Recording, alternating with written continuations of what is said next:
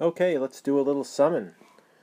A lot of you probably did summation notation sometime in high school. That might have been a while ago, and you might be a little bit rusty. We use summation notation quite a bit in statistics and econometrics, so it pays to take a look at it again and make sure you're comfortable with what's going on there. And my motto for this is going to be, when in doubt, write it out. If it's not clear what that summation means, then write it out in long form and see what's going on. Well, how do we define the summation notation? It's just a string of things that are added together, and in this case, let's start with x1 plus x2 plus x3. That's a simple sum of three numbers. Those numbers could be anything. In statistics, very often they're observations in a sample, so it might be person 1 and person 2 and person 3, and we're adding up, say, their income to get the average.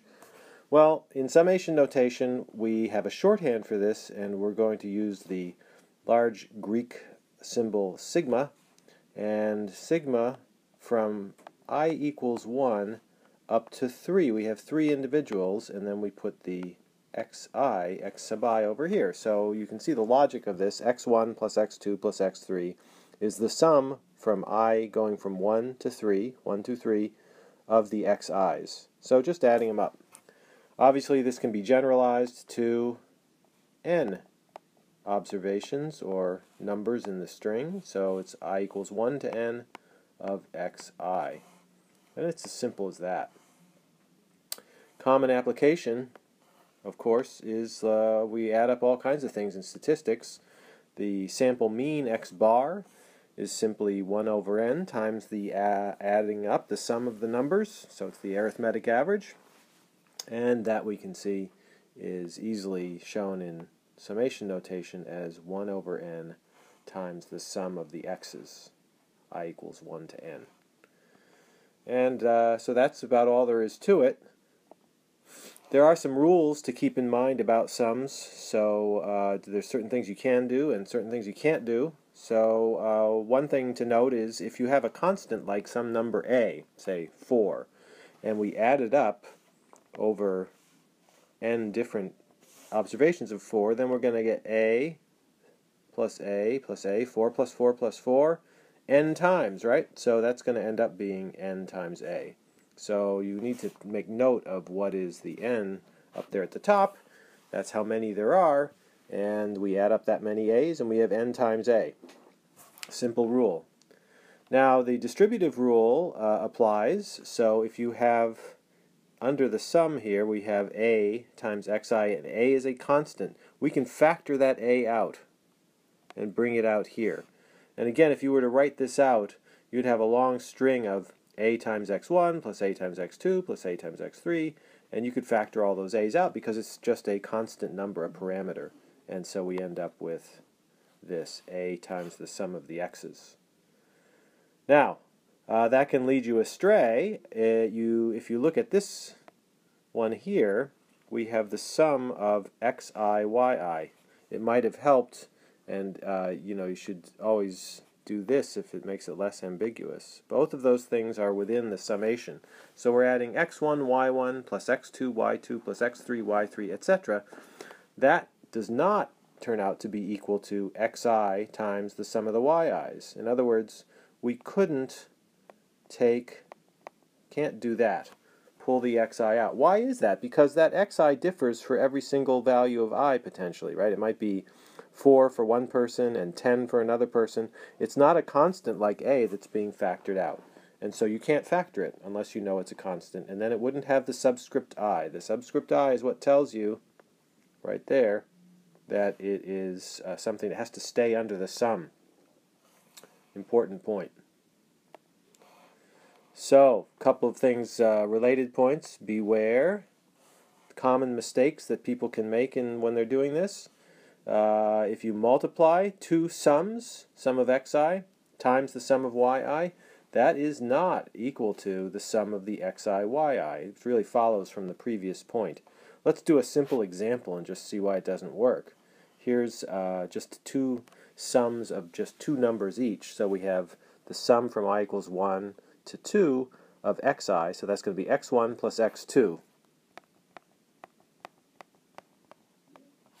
And this one here is the sum of the yi over 2. So that's y1 plus y2.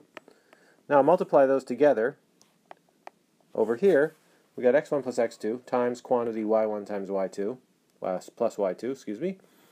And as you know, you have to do all the possible combinations, right? So we have x1 times y1, x1 times y2, we have x2 times y1, and we have x2 times y2. So we have 4 terms in there, and that's obviously not the same thing as this, right?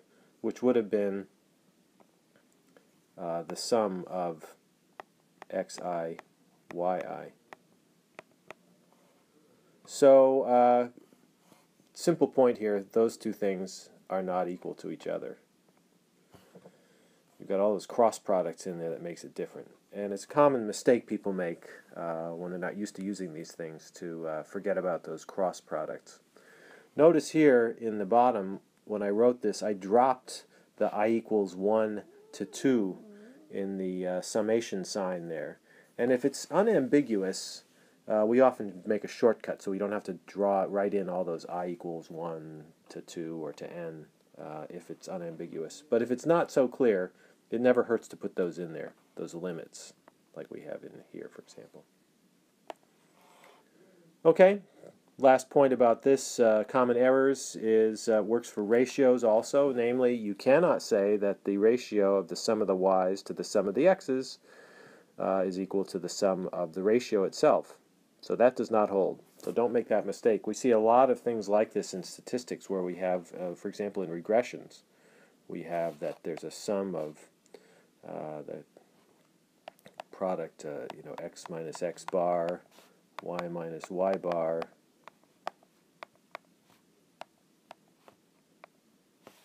over the sum of xi minus x bar squared. That's the regression coefficient, beta hat, and ordinarily squares for simple regression, and we can't just sort of put all those things under the sum. It's a sum of one thing over a sum of another. Alright, last point I want to make is double sums.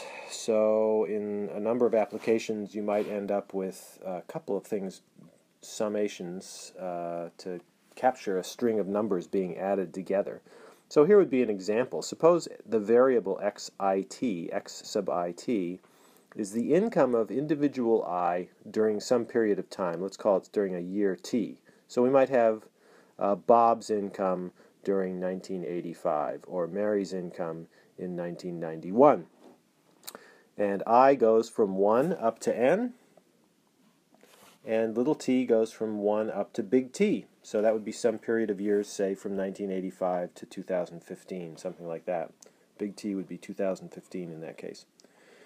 So the total income, if we wanted to get the total income of all n people over all big T years, then we would be adding up x11 plus x12 plus x13 and so forth up to x1 cap T.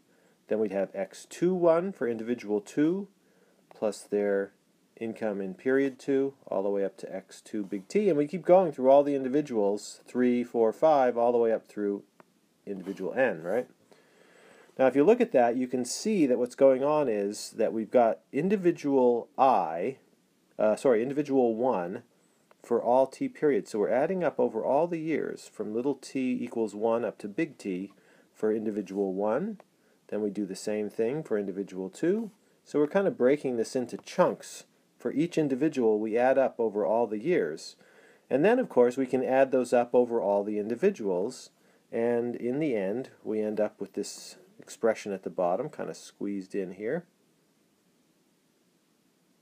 And that's a double sum. In other words, we have the sum from I equals 1 to n individuals, and the sum from t equals 1 to big T time periods of the xit. And if you expanded that, you'd see that you're ending up with how many things being added together? Well, we have n individuals times big T year observations. So whatever that is, if we had 1,000 individuals over 20 years, we'd have 20,000 things being added up in this double sum.